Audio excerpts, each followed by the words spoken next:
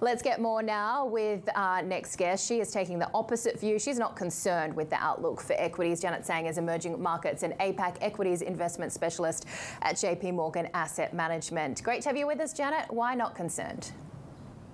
Well, I think, yeah, certainly there are a lot of uncertainties in the market, but at the end of the day, everything comes with a price. So if you look at the fundamental of the market, we're talking about a very low PE level, like MSCI Asia ex Japan is just at 11 times.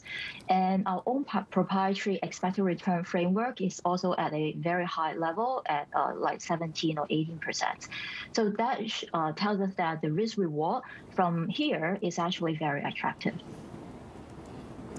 A lot of people saying as well, don't potentially look to the bond market for what happens next, but we're looking very much at the rotation here too, and that leads us to the question of the day that we are asking from our MLive team, and that is how far can some of this value to growth rotation run? Yeah, well, if you look at the history, growth sectors have a very strong run over the past many years because of the low interest rate. And then now we are seeing a change in the interest rate regime.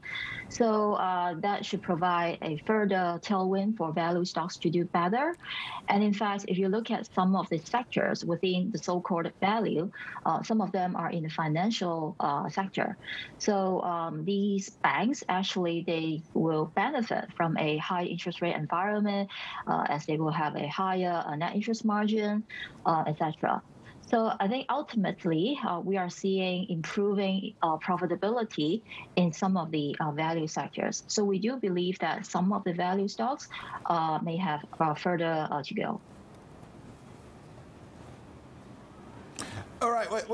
Janet, I mean, this brings me nicely to this other part. Okay, if you're going towards high-yielding equities, then you're going to get into the more defensive realms of the market. Now, the point I want to make here is this the sort of idea of not picking, let's say, the gold miner, but the picks and shovels, or if you like tech, for instance, you go for the tech hardware side of things here?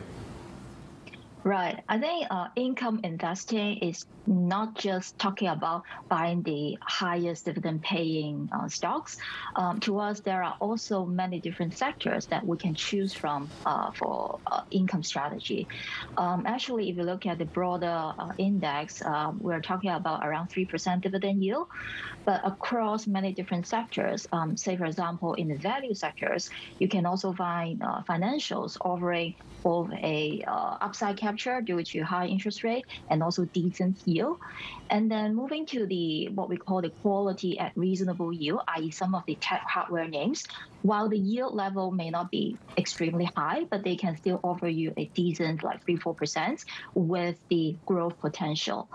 And then finally, of course, we'll have some defensive, classic defensive, like Toro or Telecom, and some of them are actually bond proxies, say, for example, REITs, etc. So I think we should not say dividend investing is equals to defensive stocks only, but then we can also pay income opportunities across many sectors. So the key is really to diversify. So how does a high inflationary environment affect your stock selection? Right. I think, obviously, from a bottom-up perspective, we have to analyze the impact of high inflation on the companies. So say, for example, we can identify the winners and the potential losers. So for winners, of course, some of the financials, particularly those banks, which have their interest rate linked to the global rate or US rate, that will have a more direct impact, positive impact. So they can be the winners. But then on the other hand, some of the consumer companies, we have to assess whether they are strong enough to pass on the higher input costs to the end clients.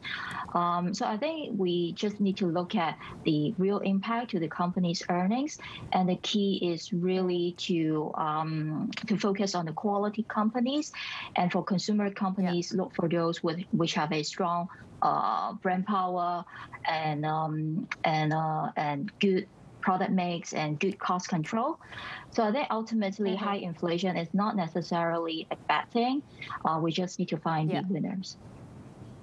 Janet, almost out of time. Just quickly wanted to ask you your thoughts, though, about the lockdowns in China, the concerns of a potential countrywide lockdown and how that complicates things when you're seeing a lot of the rest of Asia opening up.